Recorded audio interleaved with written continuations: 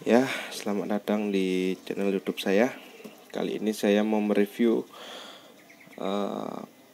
produk reel yang sudah familiar dari FUGU, yaitu EIJI. Ini reel terbaru dari FUGU ya guys. Untuk size-nya EIJI ini ada 3, size 1000, 2000 sama 3000. Ini saya ambil yang size 1000. Mau saya pakai buat ultralight. Spesifikasi ada di sini. Untuk rasionya ini 5.2 banding 1 ya. Oke, biar nggak lama kita buka aja. Di dalamnya terdapat unit reel sama handle aja ya. Cuma ini aja ada di dalam. Yang lain nggak ada. Untuk skemanya ada di box. Oke lah, nggak apa-apa. Ini saya beli di harga 430 ya bro. Untuk harga sih beda-beda ya. Kalau ada dari harga 380 sampai 400-an lah. Ini dia sudah screw in handle dan power handle.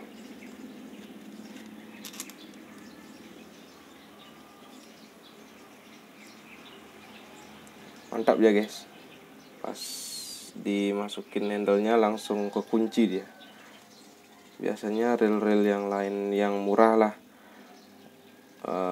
udah ngunci, maksudnya udah masuk, ada lagi space buat ngunci gitu. Ini langsung tek, langsung ngunci dia. Sangat smooth. Wajar karena reel baru. Jadi semua reel baru pasti smooth. Oke, nah ini saya pikir desainnya mirip Daiwa ya. Dari knobnya, ini knobnya udah tebar. Model knobnya ini loh, mirip Daiwa. Bodinya juga ini penutup bagian ini, dan lubang rotor mirip sekali sama Daiwa. Ini juga spool yang bagian sini dan dari depan juga mirip Daiwa. Tapi untuk cutting spoolnya ini cukup bagus ya, keren juga nih, gak ada cakar gitu. Bisa kalian dengar suara klikernya nyaring sekali guys.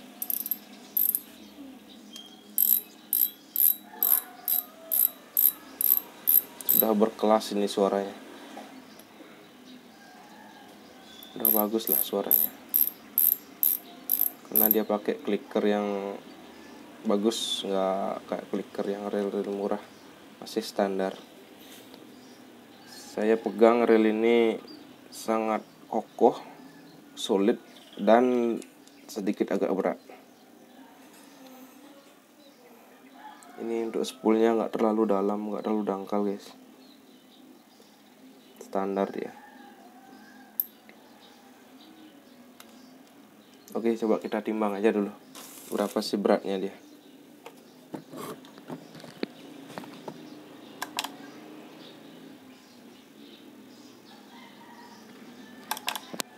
Sudah dari nol ya, 221 gram. Untuk beratnya 221 gram. Oke, bagus ya. Ini otomatisnya juga kita tes, lancar. Oke, kita langsung saja bongkar.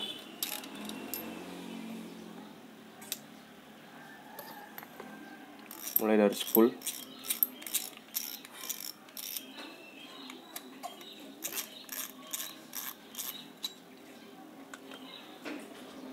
Spool seperti ini dalamnya. Sudah terdapat karet seal biar air nggak masuk ke drag washer. Ini bahannya metal, keren ya.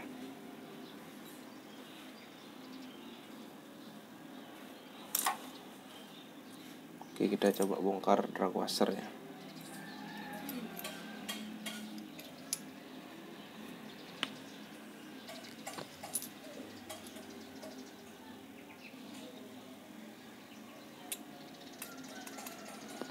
Ini biasanya ini berbahan metal guys, tapi kok kayak karbon, dia ringan ya, ringan keras juga, kayaknya bukan metal nih guys.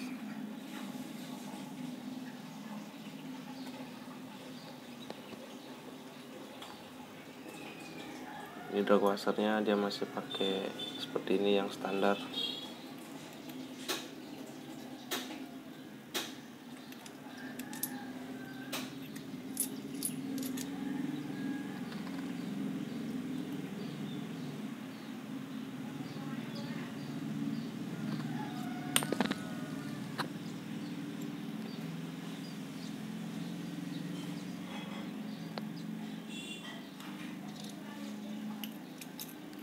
Dapat sebuah ring,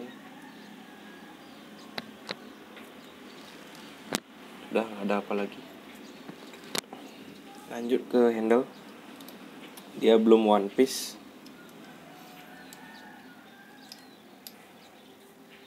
kayaknya ini bisa dibongkar, dia nggak permanen kayaknya. Bener guys, ini knobnya bisa diganti-ganti guys, mantap.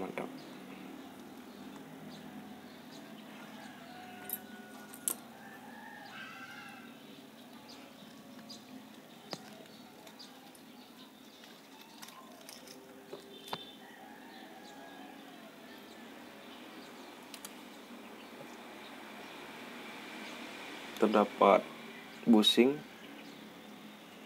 ada 2 bushing.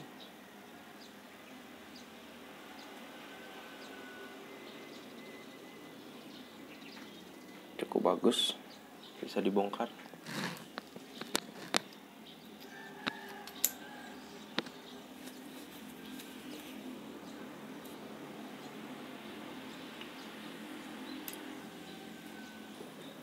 Lanjut untuk clicker disknya, modelnya seperti ini guys, sudah keren nih.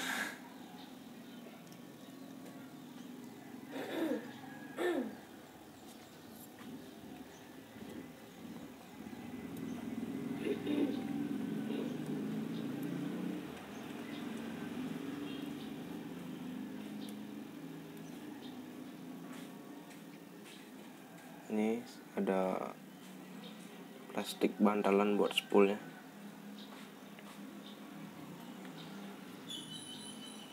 Ada 2 ring.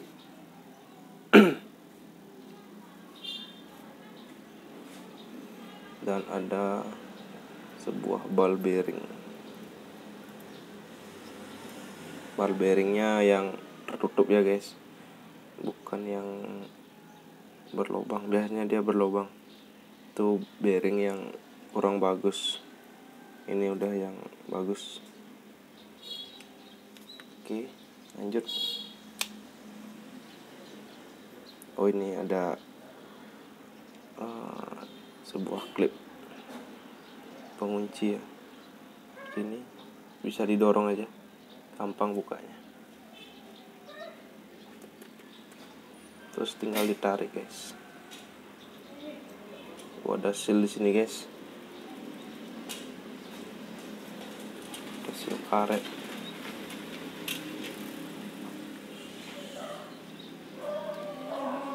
Ini bisa dicopot aja. Di sini ada seal biar air nggak masuk ke one way. Rata-rata biasanya untuk reel tuh paling banyak kasus di one way anti reverse-nya berkarat atau di bearing one way-nya. Ini sudah ada sealnya itu sangat presisi dia. Bisa dilihat dia ikut naik turun sealnya karena presisi sama gini, sama main shaftnya.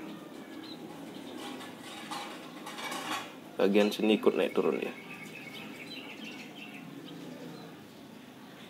Buka aja.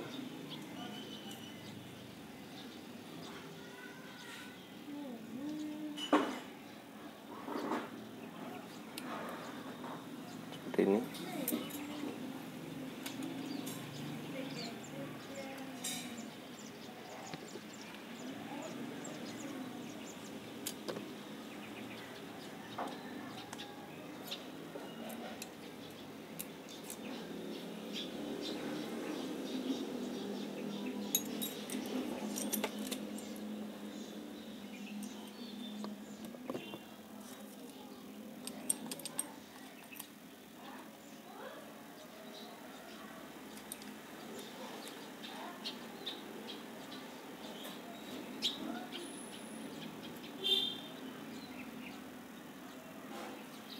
Ini membukanya ke kanan ya guys, soalnya ada juga mukanya ke arah kiri.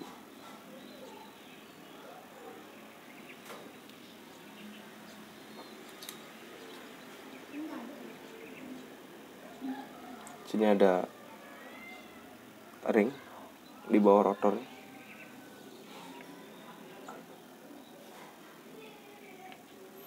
Oke, kita bahas rotornya dulu. Di sini bahannya bagus ya. Kayaknya ini grafit deh. Grafit, hard grafit, keras dia. Keras, tebal juga. Tapi elegan juga sih. Ada lubang-lubang seperti ini. Sama seperti ini. Kayak Daiwa lah ini lubangnya.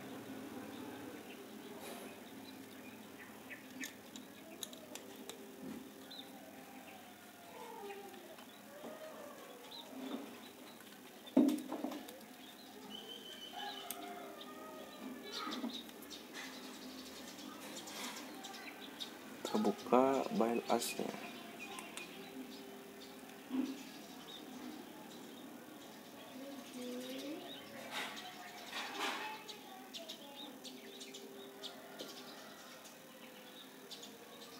Oh, ada spacer plastik.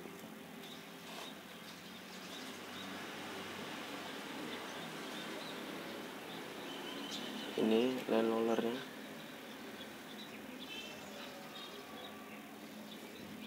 Dia udah pakai bearing guys,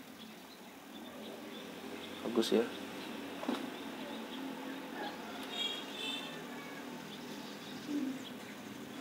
Oh, bukanya nggak asal guys, soalnya sebelah sini ada celah itu loh, biar nggak salah dorong nanti. Oke, handlernya bagus, pakai bearing. Ini dia belum one piece, tapi sudah model seperti ini udah bagus dia guys.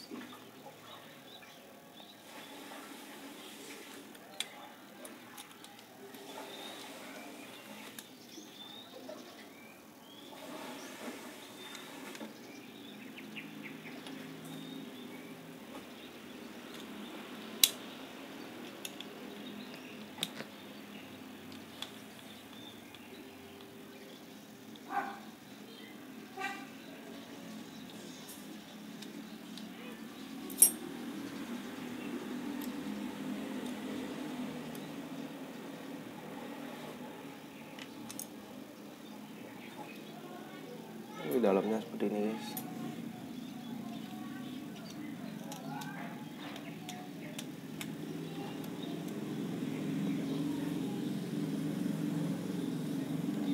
Ini buat bukanya hati-hati ya, biar nggak terbang nanti springnya.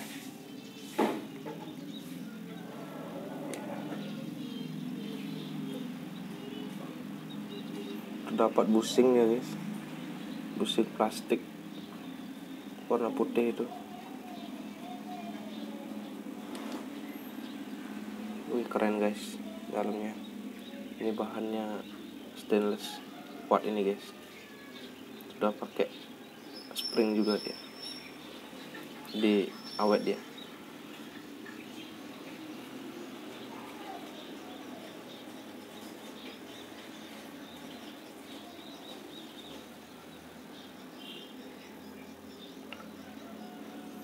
Ini bel harumnya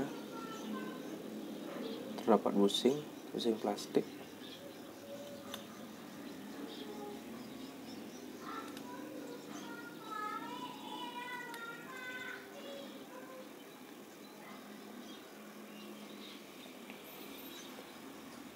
Lanjut,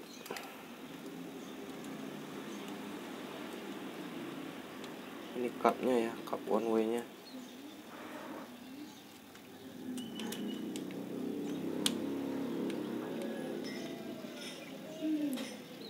Ini sih kayak rel sejutaan rasanya guys, keren menurut saya ini cupnya. Ya ini bahannya metal.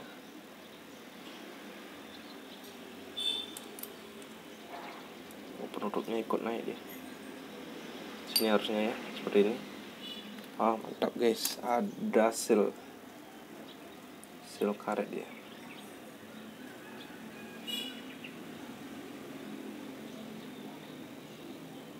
Mantap.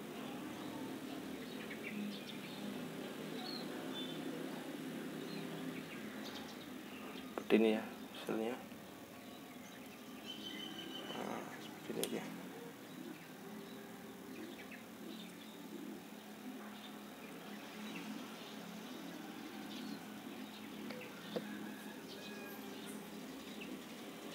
Ini one way nya.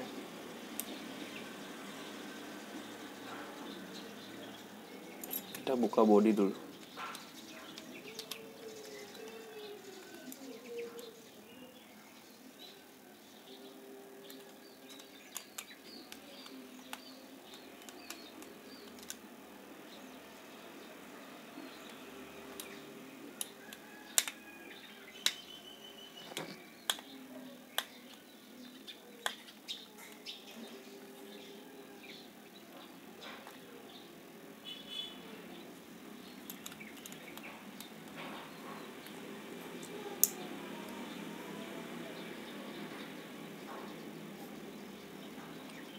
Bisa dibuka tutupnya.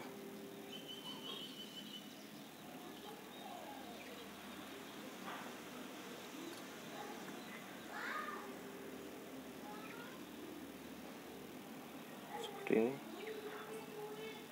Gearnya kecil ya guys, main gearnya kecil.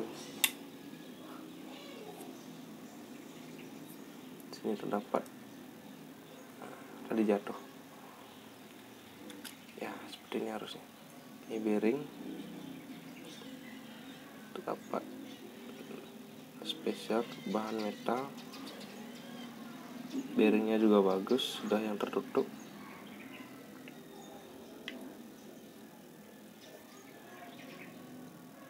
Over grease nih guys, banyak sekali grease-nya di oscillating gear.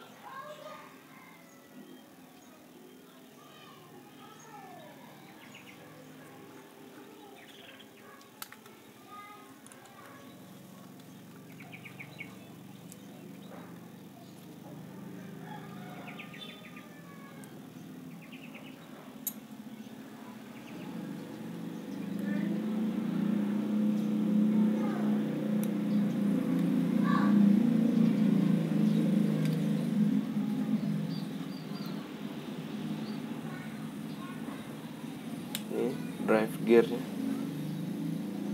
bagus ya, ini cuttingnya dia halus, sepertinya mirip-mirip stainless guys, bukan zinc ya. Mungkin ada campuran stainlessnya, sangat mengkilat dia guys, bisa dilihat tuh, hampir sama ini guys. Kayaknya ini kuat dan nggak terlalu tipis, ini tebal, cukup tebal.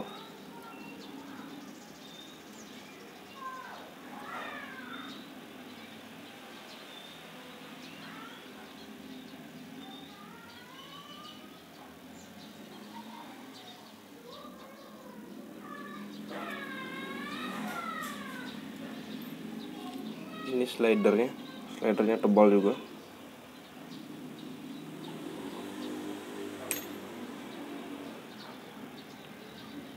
oscillating slider, tebal juga ya, sama as ini untuk slider. Bagus nih kalau udah ada seperti ini guys, asnya ini. Nanti waktu ada beban di spool, otomatis slider akan bertumpu di sini. Ini oscillating slider akan bertumpu di sini guys, di bagian ini, asnya ini. Jadi kuat relnya.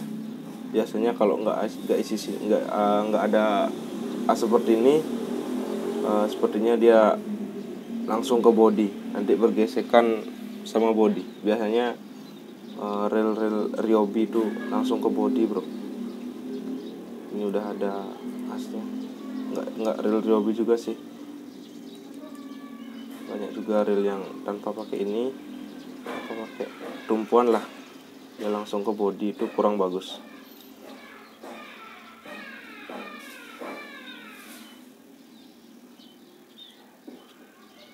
Punya grease-nya banyak sekali, dia aja diratain.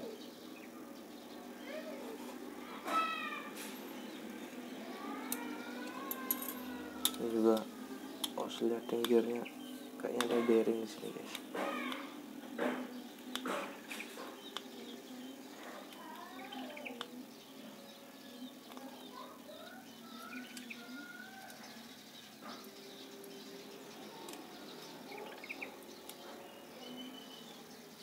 Oh, cuma pusing guys, pusing plastik, nggak ada bearing.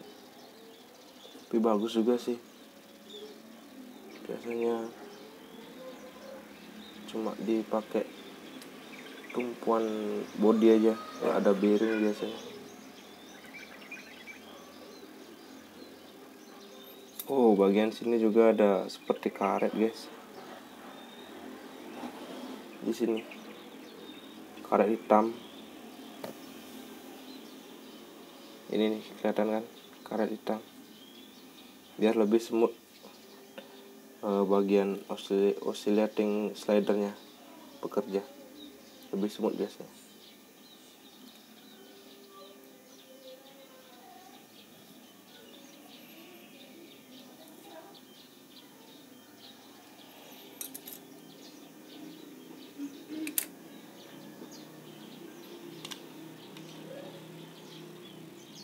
Untuk pinionnya ini ada bearing juga, bearingnya bagus, tertutup.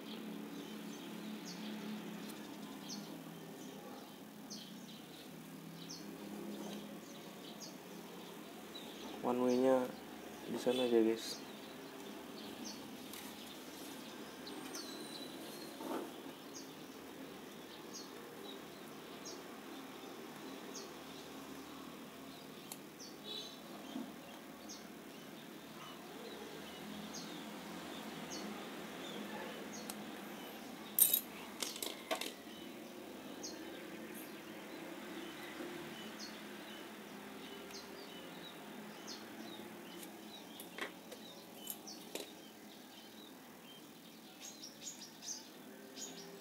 Ini ada penutupnya.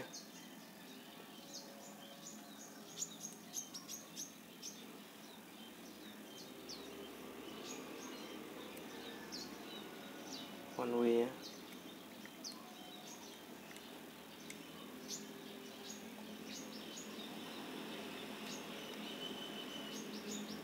Besar one way nya bro.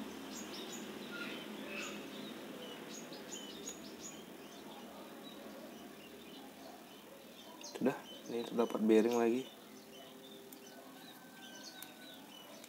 bearing yang tertutup juga.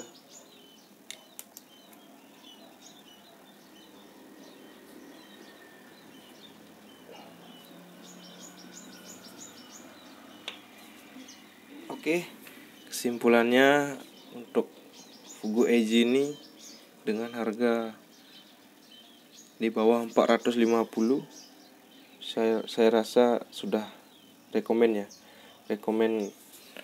untuk bermain di air laut atau saltwater, karena terdapat seal bagian rotor dan bearingnya juga ya sudah tertutup. Tapi meskipun ada seal, bearingnya sudah tertutup. Wajib juga perawatan guys, karena kita tahu air laut itu sangat berbahaya. Untuk rel mahal pun pasti akan rutin perawatan. Rel di atas 10 juta pun bisa kalah sama air laut, meski udah ada oil mag seal lah, apalah, banyak seal lah, full seal, tetap saja bisa dikalahkan sama air laut jika tidak rutin perawatan. Ini kembali lagi ke drive gear ya. Ini bagus nih cuttingnya bro. Ntar saya lap dulu.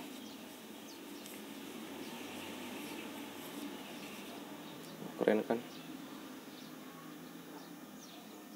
Antara bahannya zinc dicampur stainless, mungkin ini ada campuran stainlessnya. Wih, keren pokoknya. Nggak rugi beli rel ini bro. Oke, sekian video dari saya. Kalau suka video ini silahkan di like, di subscribe. Terima kasih.